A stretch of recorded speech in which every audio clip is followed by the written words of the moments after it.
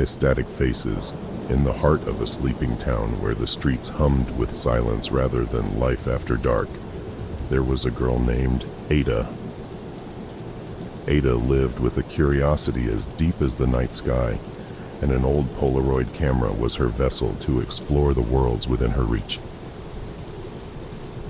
This camera was her treasure, a relic from an era long gone, found in the attic of her family's ancestral home. It was an innocuous beginning to what would become her nightmare.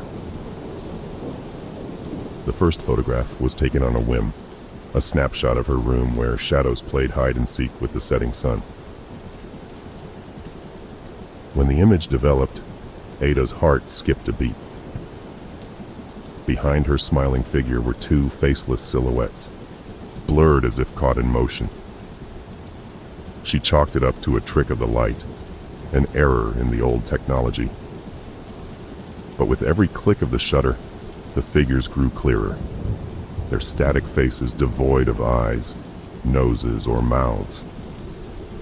They appeared in every photo, always in the background, always faceless, and always closer to Ada than before.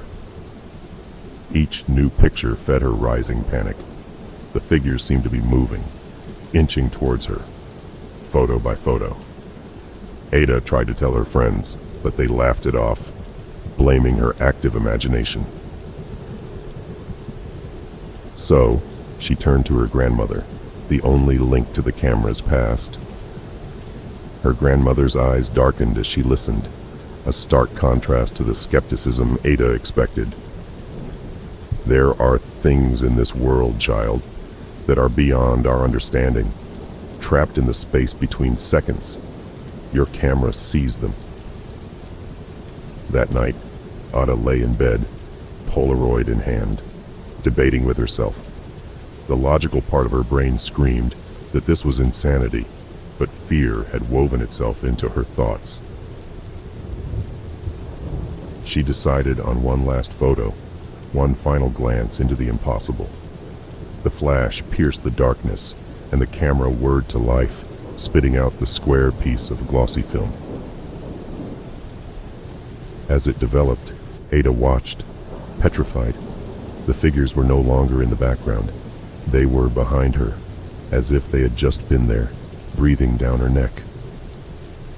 She spun around to an empty room. The relief was short-lived. A low, static hum filled the air, the sound of a television tuned to a dead channel. Ada's breath caught in her throat as she slowly turned back to the camera. The static faces were gone from the photo, leaving behind just her room, her furniture, and the empty space where they should have been. Her phone rang, cutting through the silence. It was her best friend, Lily, her voice trembling. Ada, I took a selfie to send to you, and there's someone behind me in the picture. But when I look, there's no one there. Ada's heart sank. She had not been the figure's endgame. She had been their doorway. And now, they were no longer confined to the photographs. They had stepped into her world, one snapshot at a time. Desperate to end the nightmare, Ada grabbed the camera and the photos, the faces staring back at her with their blank, static expressions.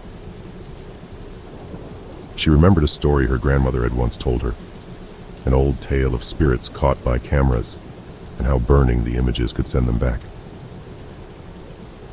She lit a match, watching the small flame flicker and dance. One by one, she set the photos on fire, the edges curling, blackening as the fire consumed the static faces. The hum grew louder, angrier, until it was a cacophony that filled the room, filled her heed, and then silence. Ada looked around her room, at the charred remains of the photos. The feeling of being watched had vanished. She called Lily, relief washing over her, as her friend spoke of a normal evening, no mention of faceless figures or unsent selfies. The next day, Ada buried the camera, hoping to bury its curse with it. The world felt brighter. the shadows less menacing. But sometimes, when the night is still and the air is thick with the weight of the unseen, Ada wonders if she's truly alone, or if the static faces are simply waiting, watching, just beyond the frame of reality.